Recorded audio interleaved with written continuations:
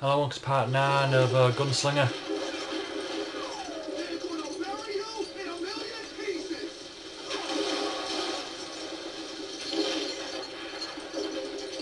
I'm going all medieval on your ass! Catch this, you son of a bitch!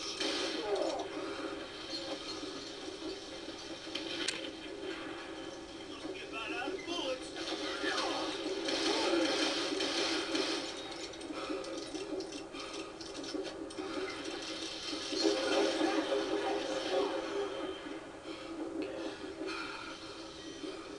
What are you, yellow?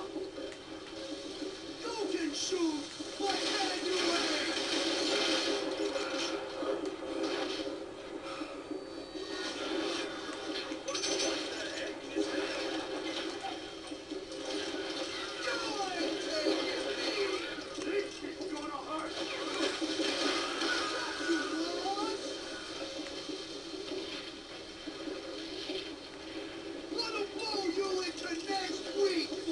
Oh, he's over there now.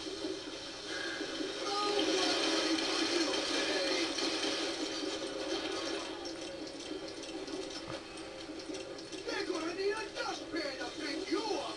I can shoot too.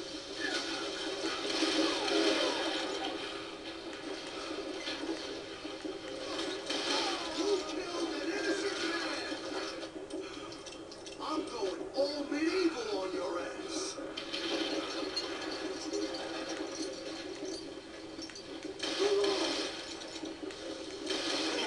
There we go. Oh, that's how Henry Plummer died. Him and his crew were worth their weight in gold. And now, I was officially a bounty hunter.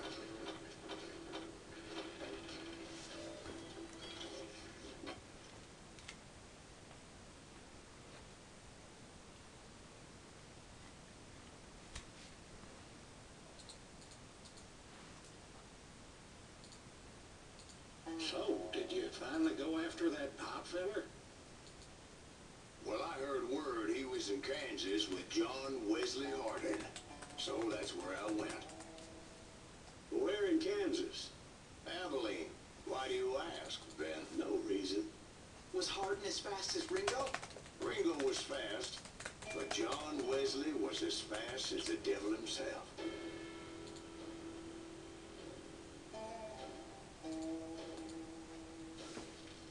Hell, he killed his first man at 15. From that day forward, he had a price on his head and wouldn't back down for nobody, not even Wild Bill Hickok himself.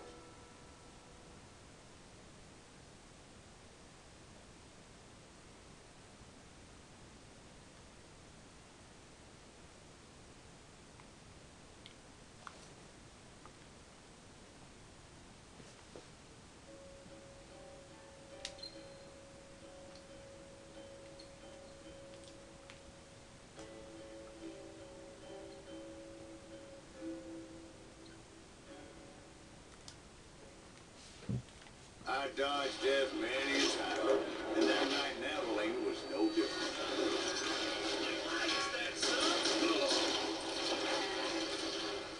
Oh, this is a new I was revolver. there with the intention of finding that bastard Bob and collecting the bounty on John Wesley. I thought the Texas Rangers got Hardin. Yeah, that's what they want you to believe.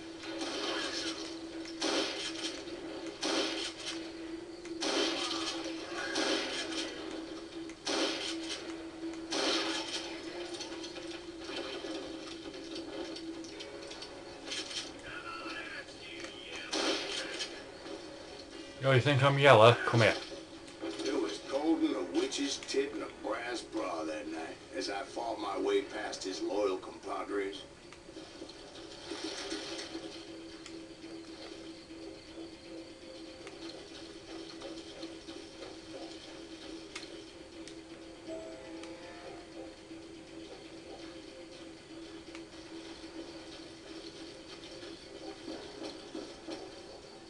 The very same saloon we're sitting in today. Look around and imagine this place painted in blood. Hardin was waiting for me.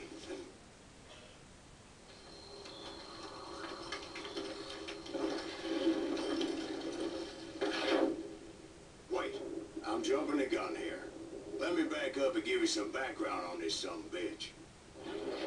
He deserves that much. Don't you think so, Ben? John Wesley Hardin was a killer. By the end, he confessed to taking the lives of 42 men.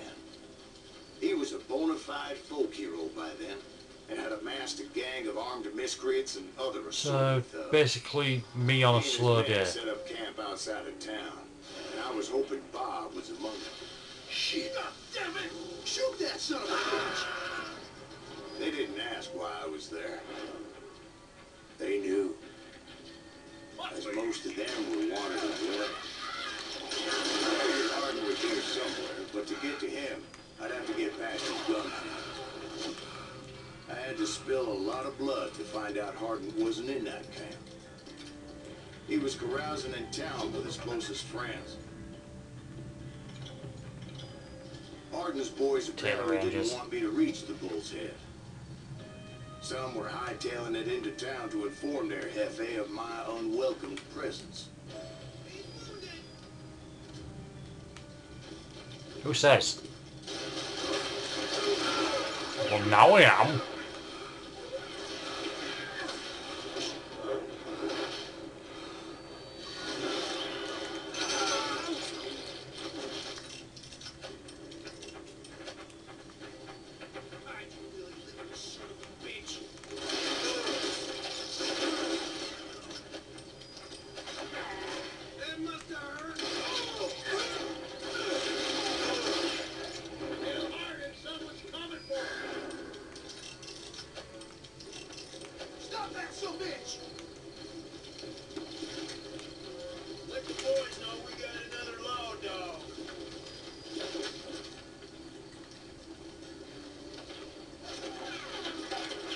Okay then.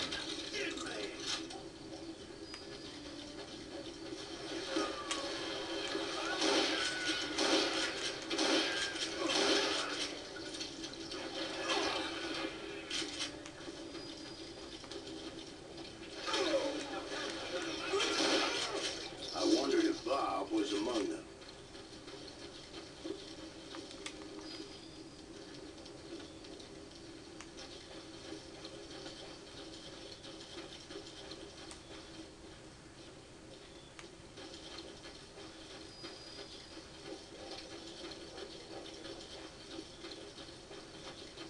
And I steeled myself for the fight ahead. For as good as I was, deep down I wondered if John Wesley wasn't just a little bit better. Before I could test my mettle against Hardin, however, I would first need to dispatch his cadre of hired killers.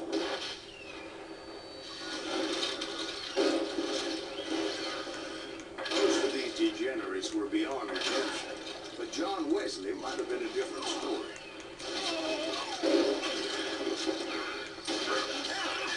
Bitch.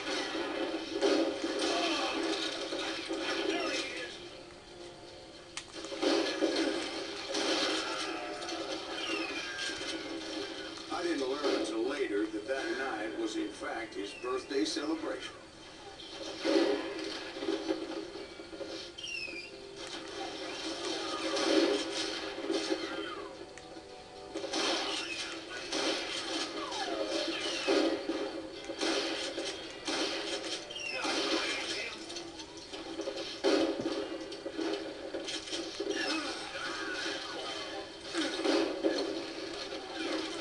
Okay, sweet. Yeah, do that.